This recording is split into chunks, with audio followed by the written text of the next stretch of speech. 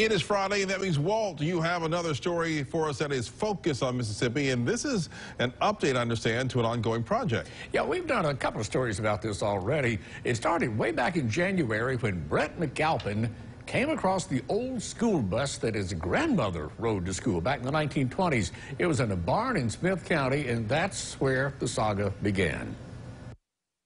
Someone parked the old Model T Ford school bus under this shed 90 years ago. It's not been ridden in since then. Ain't even been cranked for 90 years. This school bus is the bus my mother rode to school in probably 1926, 27, 28. She would have been 13, 14, 15 years old.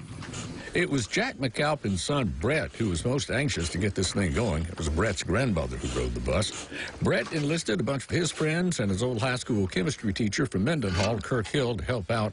Kirk's longtime hobby has been restoration of Model Ts. And in our first story, we saw the mechanical miracle happen. After 90 years of idleness, some reworking here and there, and some liberal doses of Marvel miracle oil in the cylinders, they actually got the engine to run.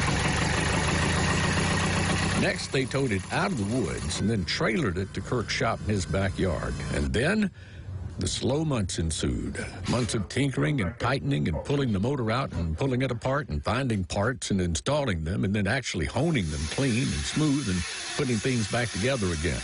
This project's turned out to be quite a project, more than I thought to start with. Well, the old bus may look in disarray, but to the trained eye and the optimistic heart, you can see the finish line. We're in the final stages. You see the engine here. It's, Kirk said it's beautiful. It looks like an old engine to me. But he knows something about T-models that I don't. And we got the old bus behind me here. We're going to have this thing out here running for long. Well, there'll be at least one more installment to the story, maybe two, actually. The next one will be when we get to take a ride in the old bus. And then after that, Kirk Hill will turn the restoration project over to Brett McAlpin to make it look like new again.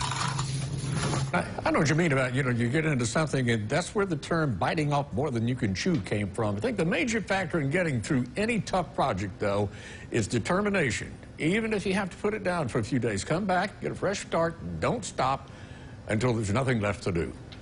My wife tells me that all the time. Don't stop. You're not through yet. So, that's a good project. I'm looking forward to seeing the finished project. I don't know when that's going to be. I think we can talk them into letting us all take a ride in it. There we go. They should put that on display for everyone to see there when they get it done. All right. Thanks, Walt.